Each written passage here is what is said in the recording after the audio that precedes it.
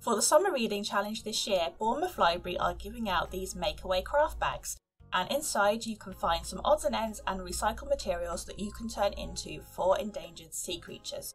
However, you can easily find these materials yourself. You don't need one of these craft bags to follow along with these activities. So these activities include a sea otter, a CD sunfish, a seal and a turtle. Don't forget to pop down to one of our BCP libraries this summer because we have lots and lots of new books for you, all for this year's summer reading challenge.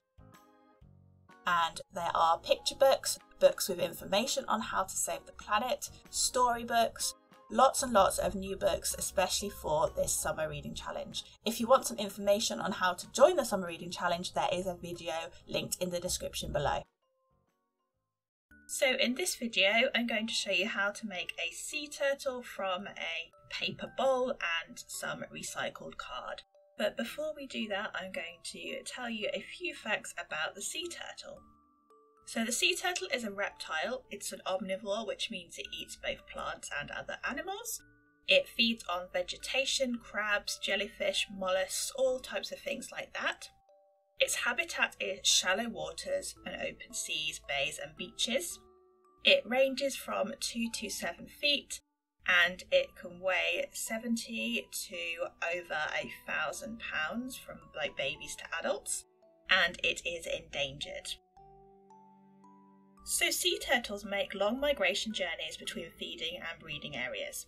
Sea turtles mate at sea and then travel ashore to lay their eggs. Females dig a hole in the sand and deposit up to 1,000 eggs, cover it up and then return to the sea. The leatherback is the largest sea turtle and can weigh a whopping 2,000 pounds. It's the only sea turtle that does not have a bony shell. It is flexible and rubbery to touch. The shells of other sea turtles are made from thick plates called scutes. 6 out of 7 species of sea turtles are threatened and endangered. This is largely due to human impacting, in the form of hunting, fishing, pollution and climate change. You can find all of this information and more information on other endangered sea creatures in this booklet, which you can find in the craft bag, or a link to a printable version in the description down below. So now let's make our sea turtle. You will need a paper bowl, some stickers, some card, some googly eyes, and these are all in the craft bag, but you can use your own materials, and you also need to add your own scissors, glue and colouring supplies. I'm using crayons. So on the piece of card I have an old subject divider here, which we have many of in the library, so we decided to recycle them this year and make some sea turtles rather than just throw them away. And you need to draw 4 legs like I've done here, 4 feet and also a tail in a triangle shape, and also a head which is the same shape as the legs but just a little bit bigger. I'm adding a little smiley face and some nostrils. And then you have to cut them out very carefully, like I'm doing here. You can also decorate these if you want to. It's totally up to you. And once you have cut them out, it's time to decorate your bowl. You can use a paper plate if you don't have a paper bowl, it will work just as well. I'm using the stickers from the craft bag. You can use whatever stickers you have at home. You can paint it, you can colour it with crayons, felt tip pens, colouring pencils. It's totally up to you. I'm just adding some crayon markings here just to show you, but this is your chance to get as creative as possible. Maybe you've got some recycled newspaper or some other recycled materials you would like to use on your sea turtle.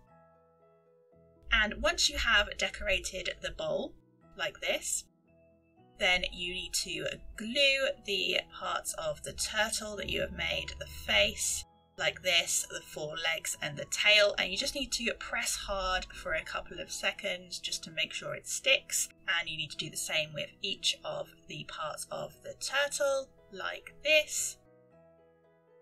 And there you have a finished turtle. And as a final step, you can add some googly eyes, which are included in our craft bags, but if you don't have any googly eyes, you can just draw your own eyes on. That's perfectly fine too.